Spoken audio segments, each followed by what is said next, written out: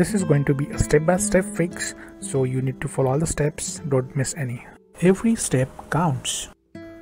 Ensure that you're on the home screen of PS5 and check the top menu for settings on the right side.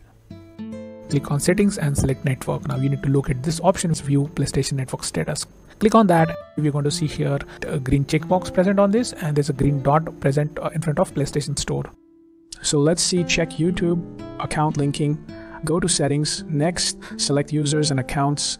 Then choose link with other services. Then YouTube. Now check the account is linked or relink it. Let us proceed to verify broadcasting settings. Go to settings. Then select captures and broadcasts. Next, make sure broadcasting permissions are on under broadcasts. The following step involves test internet connection. Go to settings. Now select network.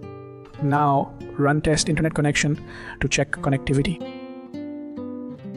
The following step involves adjust YouTube privacy settings. Open YouTube in a browser or app. Next, go to settings, then privacy. Later, make sure live streaming permissions are on. You are good to go. That's it.